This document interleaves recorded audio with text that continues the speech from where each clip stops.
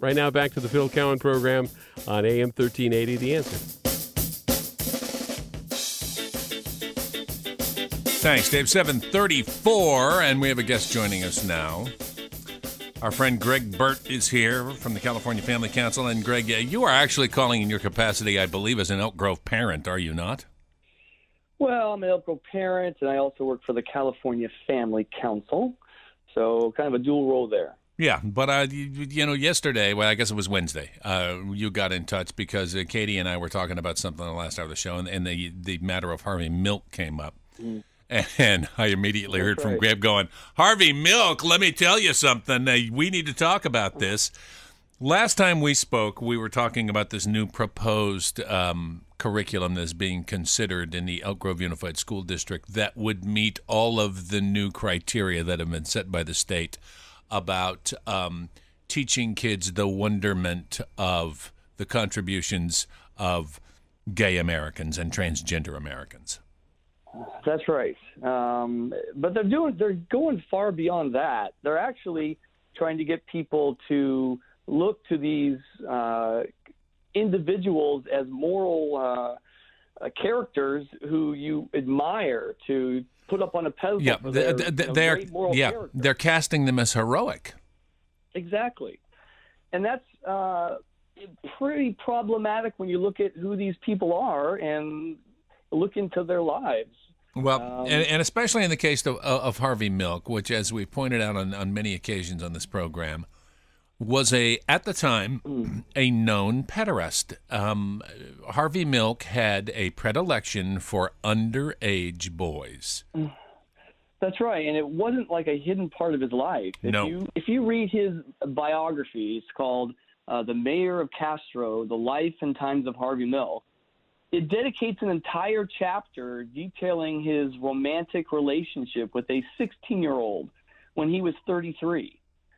And now there are lessons in these books that want to get kids to admire him for his honesty and his bravery. And, there are some things that people can do in their lives that should eliminate you from, the list of role models for children. And I would think sexual relationships with a minor would take you off the list of consideration. And I just cannot believe that the school district is considering making this guy a hero that kids should admire, and especially Elk Grove, because in the last 2 years there have been 7 reported cases of sexual abuse against students by Elk Grove school district employees. And as a father, this actually happened in my daughter's high school class. Her AP geography teacher, when she was a freshman, was arrested for having a sexual relationship with one of the students. And let me just ask this, Greg. If somebody teaching at an Elk Grove high school has a sexual relationship with a student who is under the age of 18, are they considered heroic, or are they breaking the law? They're immediately fired. What? So, what? They're not held up as a shining example of courage and honesty? No, they would never even be considered. It doesn't matter what other wonderful things they have done in their lives, or what a nice guy they are, or how wonderful a teacher they are. When you do something like that, you can't stay a teacher. Well, and that is the point to be made here about the whole Harvey Milk thing. Why do we not hold, the case that has been made, the argument by the gay lobby, if you will, the advocates for embracing homosexuals as our equals, and listen, certainly under the law they should be, but the argument has always been, Greg, that they're just like you and me. They just choose to love someone else. Well, if they're just like you and me, then why don't we hold them to the same legal standard? Exactly. If we would never allow a hero to be admired, especially in first, second, and third grade. We would not put a hero like that if they've had this kind of background. I can think of no other person we would excuse that kind of behavior for. Well, and that is the other issue here, as you pointed out when you emailed the other day. This is this lionization of Harvey Milk is taking place in a lesson plan that is intended for third graders. That's right, and I don't know if I talked to you. It's Harvey Milk. In second grade, they're introducing kids to a drag queen named Jose Sierra. We talked about him last time. Did we? Okay. And so it's just the same thing. This guy, Sierra, was arrested, has a conviction for sexual activity, with a stranger in a bathroom, and that eliminated he actually wanted to be a teacher, and he gave up that because you can't be a teacher if you have that kind of a criminal record, and yet we're going to make him a hero. It's like I don't understand parents. I don't understand teachers. I don't understand administrators who think that we can overlook this. I don't either. What is the process going on right now? Did I read that you said today is the last day people will have in the Elk Grove Unified School District to register any opinions or complaints about this proposed curriculum? Well, yes. The school district is making the curriculum. They have several choices for parents to review, different types of curriculum, different publishers, and so that you can go down to the district, and today is the last viewing. The parents can come down from about 2 to 8 to the district offices on Elk Grove Florin Road and look at the curriculum for themselves, and there's a feedback sheet that people can fill out and let the school district know what you think about the curriculum. So today is the last day to view the curriculum and fill out the form. And then there's a committee of teachers who are supposed to put together a report, including parental comments and comments from the community, and they put that report together, and then they make a recommendation next month to the school board, and the school board makes their own decision in February. And, this really it points out a big problem we have in California right now, and it's something that maybe you and Jonathan Keller and I could discuss at a later date on a future program. The degree to which, I am sorry to say, Greg, and this has nothing to do with their sexual orientation or any criticism of that, but it is the LGBT caucus that is driving policy in the California legislature right now. That's right, and whatever they propose is what they get. And no one wants to oppose them for fear of being accused of being hateful or bigoted or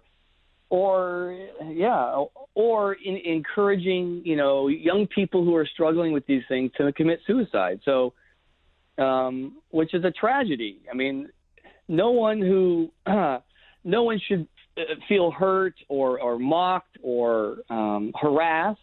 But especially on many of these issues concerning sexual behavior, people have different moral standards. And another concern with this is many parents don't want these topics introduced to their first and second graders.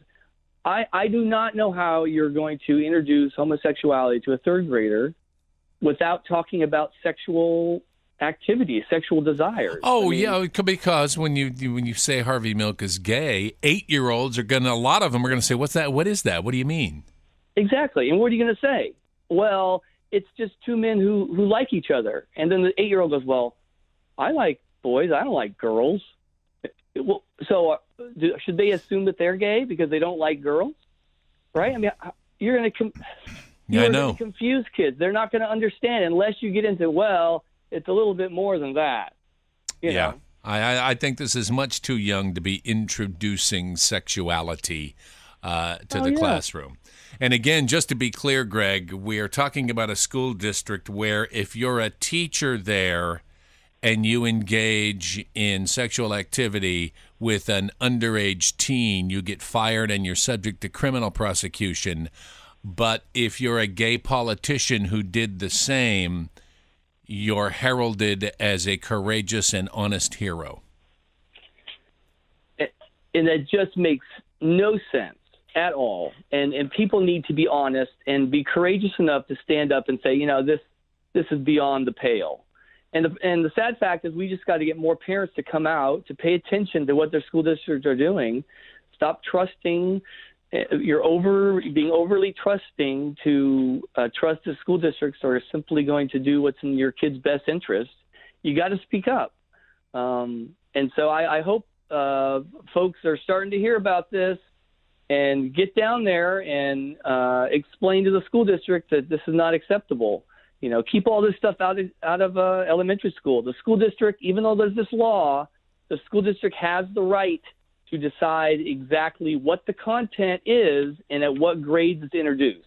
There you go. So local school districts exist to reflect local community values. So we don't have to take this from the state. Greg Burt, that's crazy talk. Come on. The federal government should be dictating what happens in education in America. Come on. Where is the courage? I know. Where is the courage? I'll tell you where the courage is. It was in Harvey Milk, and he was murdered for it. Yeah, I know. Can you believe how silly that sounds? I know. But I'm hoping there's a tipping point. And if this isn't the tipping point, then I don't know where it is. Where is it? I'm with you, Greg. If we can't get Elk Grove parents worked up about this, then you're going to get what you get out of your public schools in Elk Grove, and don't complain about it. Exactly. Right. And there's more. You think this is the worst of it? There's more to come. Sex ed is all being revamped. I'm looking at new standards that are being considered to be pushed down into kindergarten, and they're going to start teaching kindergartners about gender identity and that gender is not fixed, and every kid gets to decide for himself based on his feelings whether he's. We're doing all we can to confuse kids. Oh, I can't imagine a little kid going to school today. The things that you grow up, you think are fixed, and you can be secure in knowing. And now they're all up in the air, and parents they don't even have the confidence to tell you whether you're a boy or a girl now. They let you decide for yourself. Oh, well, thanks, parents. I mean, can you tell me anything that is true that, Well, but, and man, we've talked about this before, Greg. That is the goal of the left, that there is no such thing as objective truth. It's your truth.